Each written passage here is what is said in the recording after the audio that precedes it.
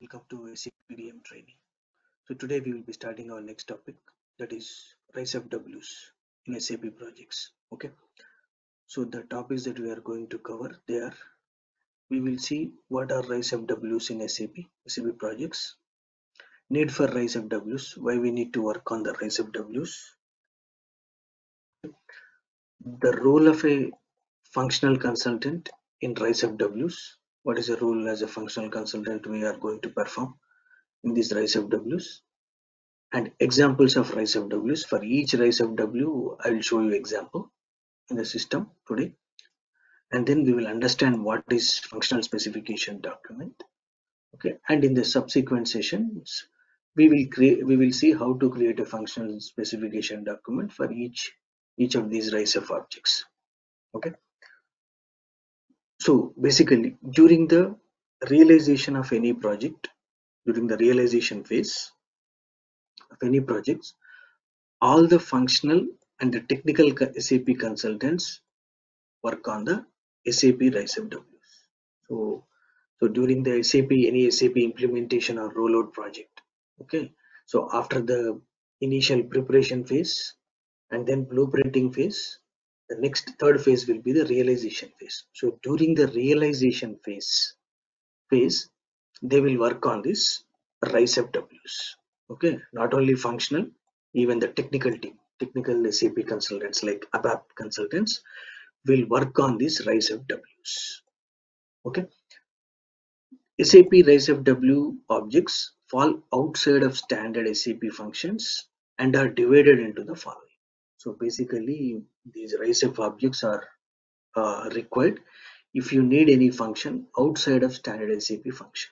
Okay, suppose let's say you are not able to achieve any function or any activity in the standard SAP, then you will go for this RICEFWs.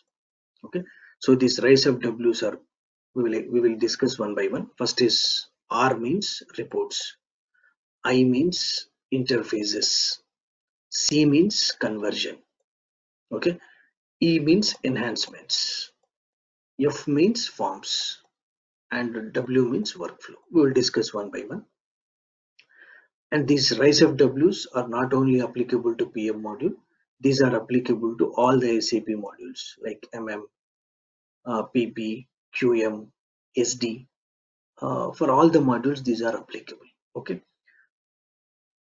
Development of these items will be dealt separately in large projects. Okay, so basically in the project team, you will have a technical team and the functional team. They will together work on these RICEFWs. A separate team will work on the development of programs and scripts, etc. So basically, some people call it as a ABAP team, some people call it as a technical team. Okay, some people call it as a development team. All this team will work on these programs after getting the inputs from the functional team, functional consultants. Okay, so these are the ones we will be discussing in detail now. First one, R means reports. Standard SAP comes with some standard reports. Okay, on top of that, if you need any extra reports, custom reports, then you have to go for reports. So these reports can be developed by ABAP team, okay, or BI team, okay, or various other methods. You can develop these reports. I'll show you a custom report in the system. Okay, and then in the subsequent sessions, in the next classes, we will see in detail how to write a functional specification document for a custom report, taking a real-time example. We will see that. Then interfaces. I means interfaces. Interfaces means in the organizations, even though they are using SAP, they will be using some other third-party applications. So we need to send our data to that third-party application, from SAP to that third-party application, and also sometimes based on the requirement you need to receive the data from the third-party application to SAP. So that is handled through interfaces. So the tools for this interfacing are these ones: RFC, remote function calls, idocs, BAPIs, okay, some other tools. Okay, when we go to the interface session, we will discuss about all these tools in detail. Okay, and also we will see how to write a functional specification document in case of interfaces. Like for PM, the interface third party application is like normally maximum. Okay, so that we will discuss. Next one is C, conversion. C means conversions. Conversions means during the implementation or rollout, you have to take the data from the third party system, master data, and the open transactional data, and that you will load it into SAP using these tools, using these ones, BDCs, BAPIs, LSMWs, okay, even IDOCs, ALE, okay, and in the S4 HANA you have this LTMC. So that is called conversion, basically data uploads, basically, okay, data upload tools. Next one is enhancements. E means enhancements. Enhancements means during SAP, when we perform any function in SAP, sometimes some requirements you cannot achieve through standard SAP. So that in that case, you go for these enhancements. Okay, so here we will be using user exits, baddies, modifications, and some clone programs. So when we go to enhancement session, that time we will see what is exactly the enhancement in detail. I will give you a real-time example in the system, and also how to write a functional specification document for enhancements. Then we will go for next one is F. F means forms. Forms means printouts. So in the industries, normally due to various requirements, they will take the printouts. Suppose let's say in the case of PM, plant maintenance, suppose let's say after creating the maintenance order, okay, the technician has to take the spare parts from the engineering warehouse, the spare parts required for the machine repair. He has to take the spare parts from the warehouse. So for that he will take a printout containing the details of the spare parts, and he will go to the warehouse and he will ask them to issue those spare parts. So how to take that print form, so those things we will see. These are the tools used to develop these forms. So when we go to the forms session, forms class, that time I will show you a tip. I will show how to create a functional specification document in case of developing a custom forms. Then workflow. Workflow. W means workflow. Workflow means sending the data from one person to another person in the organization at a hierarchy level. That is called workflow. Okay. So we will see all these things in detail. So first we will start with the reports. Reports. Okay. So what is a report? A SAP report is an executable program that reads data from the database and generates output based on the filter criteria selected by the end user. Okay, so basically SAP report is basically based on your filter criteria.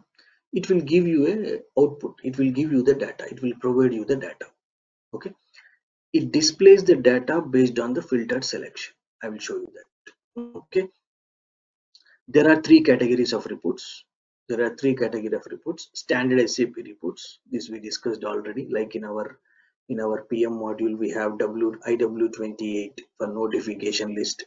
For orders, IW38. For equipments report, IH08. So we have these custom standard reports. On top of that, we can generate a custom report based on the client requirement. Okay, and also you have queries. Using queries, we can develop custom reports. This we will see when we go to the queries topic.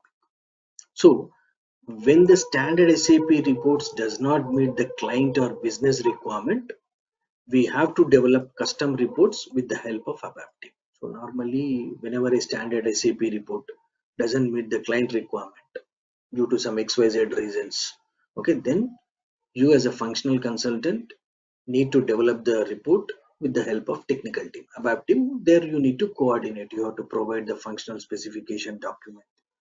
Okay, you have to give your inputs to the technical team. Okay, once they develop the report, you have to test it whether it is working properly or not. Once it is tested, you need to inform the business team, client team. Once they say okay, once they also test and they say okay, then you need to move it to the production system, from development to quality and from quality to production system. Okay, so this is one of the example of a custom report developed in one of my project. You see PM notification summary report. This is the screen, this is the selection screen, and this is the output. Once you execute the report, this is the output. Okay, so let me show you this in the system. Okay, so normally we have standard reports. As you know, we have a lot of standard reports, okay, like IW28 for notifications. Okay, we have this IW28. If you recollect, IW28, these are standard reports. So if you execute, suppose let's say if I execute this report, you will get the notifications. Just execute. Okay, you got the notifications. Okay, and also we have IW38 for orders. These are all standard reports. IW38. Okay, so this is the order report. We have seen all these reports, standard reports in our reports session. Okay, so now I'll show you custom reports. So in one of my project, they asked for a notification report where once the notification is created, they will convert this to order. So they want to see how many days the user took to convert the notification to the order. They want to see the those details when the notification is created, and from that notification when the order is created, and how many days they took. So that they wanted a report. So for that we have developed a custom report. This is the one. So it says the T code is ZPMR underscore notif. Okay, so here this is the selection screen. Suppose let's say I'll enter the plant. Okay, I'll enter the dates.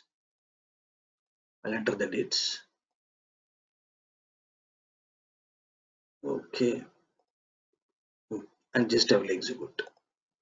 Okay, so here if you see, for the first two notifications, you see here, this is the notification number, this is the plant, this is the notification number, notification type, okay, and equipment, its description, and the notification creation date.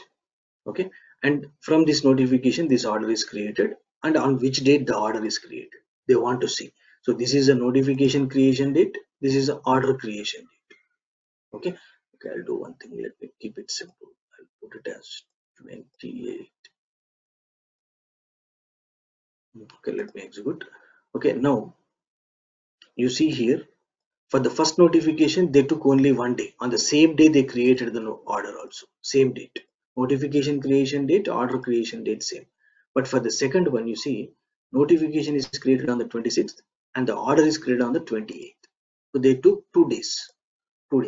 So they wanted a report like this. So for this we have generated a custom report. So in the next class we will see what is this selection screen, what is output, and how to create a functional specification document to develop this report. We will see in detail when we go to that particular session.